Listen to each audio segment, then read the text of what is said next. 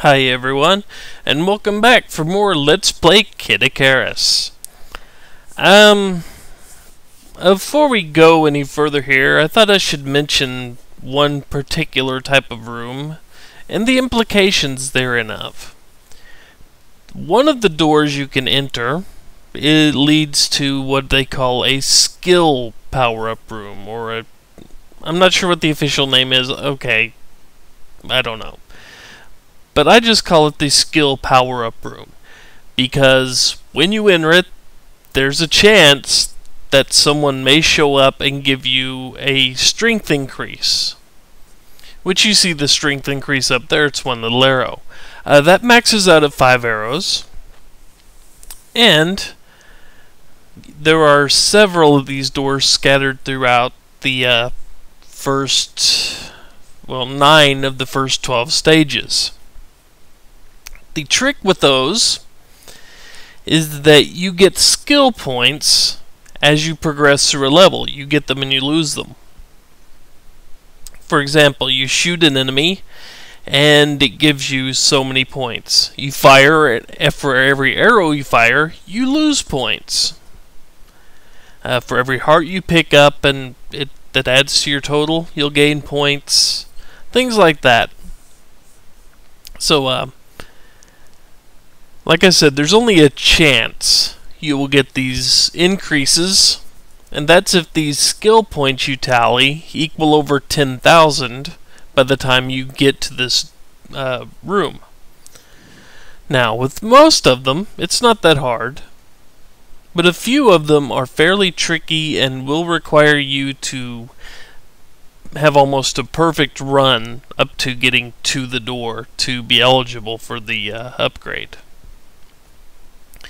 Hopefully I'll remember to do it, but as we go through, I will explain that there are also some enemies that don't give bonuses, some enemies that do, things like that.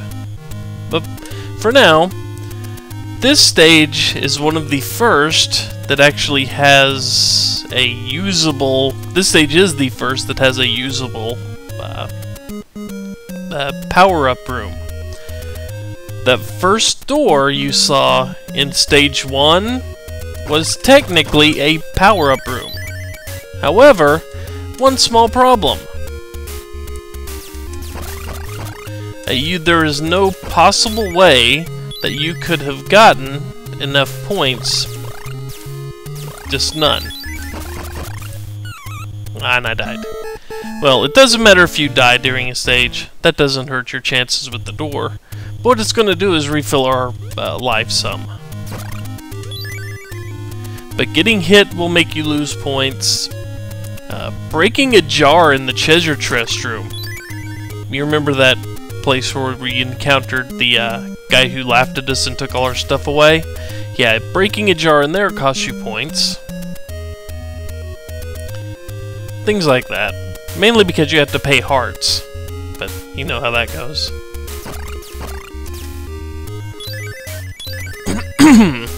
Hopefully I explained that well enough.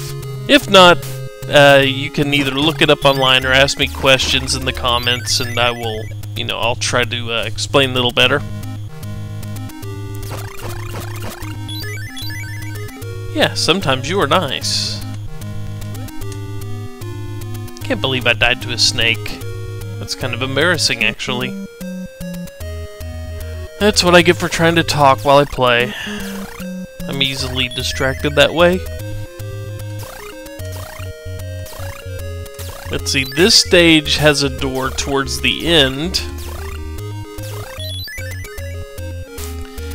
And you encounter quite a few enemies, so as long as you kill the enemies and gather up the hearts, shouldn't have a problem.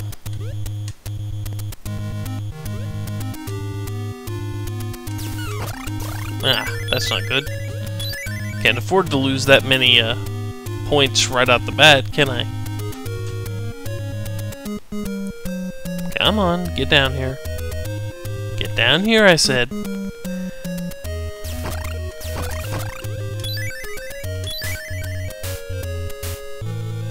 Ooh, enemy room. You don't get skill points for beating these guys. It's kind of strange.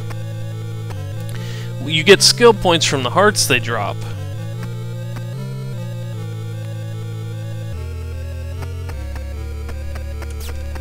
At least if I understand it right, that's how this works. And the time you take to reach the end of a stage doesn't matter in the least.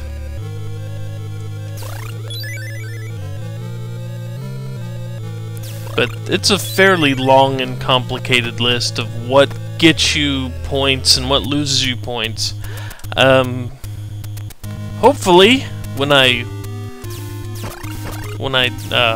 watch this video again for making sure it looks alright, and when I watch it to put it up, I will remember to include the list.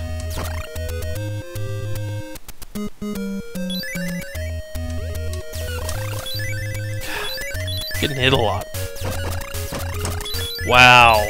Hey, I am just getting pummeled. Thankfully, in this stage, it's pretty easy to get the requirements for the skill arrow. You need them badly.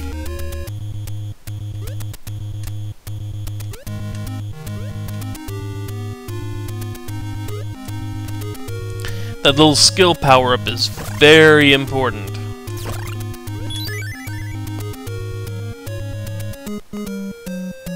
I mean, it doubles the strength of your arrow, essentially. Also, something I don't think I mentioned, just going into a room like that will get you a few skill points.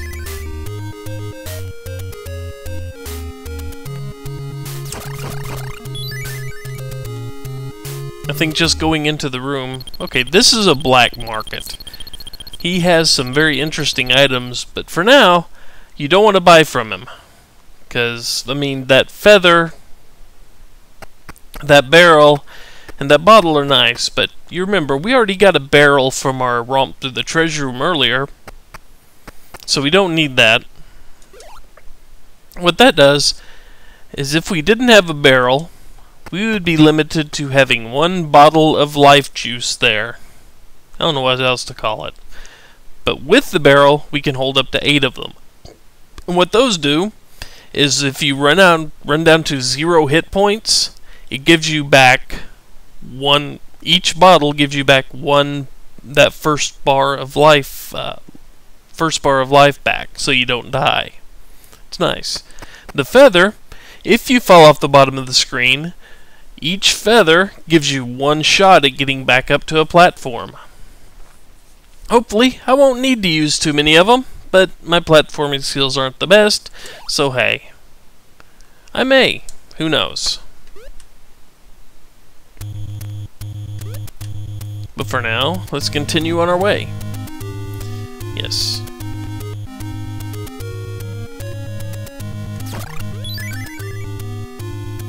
Kill enemies. Get down here so I can kill you. Whoa. Ice platforms. Good old Nintendo ice platforms. Ah yes, this Reaper. Probably the more annoying one in the world. What you get to do here is squat below him so he doesn't see you. When he passes by, you jump up, then shoot him. If I jump. Gotta jump. Can't just expect to stand up. Come on, flip back around. Thank you.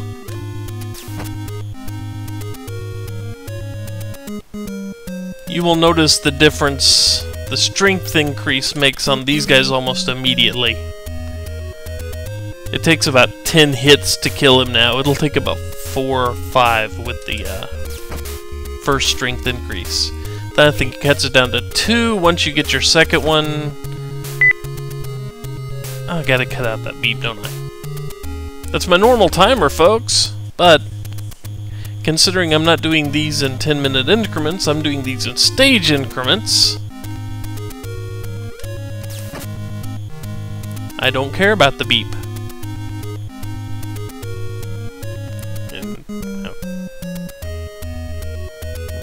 Lousy enemy.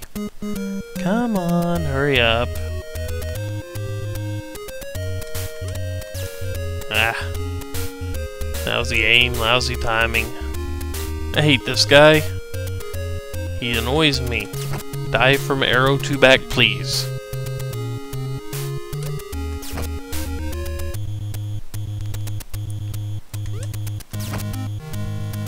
Hurry up and die, would you? I don't want to take all day.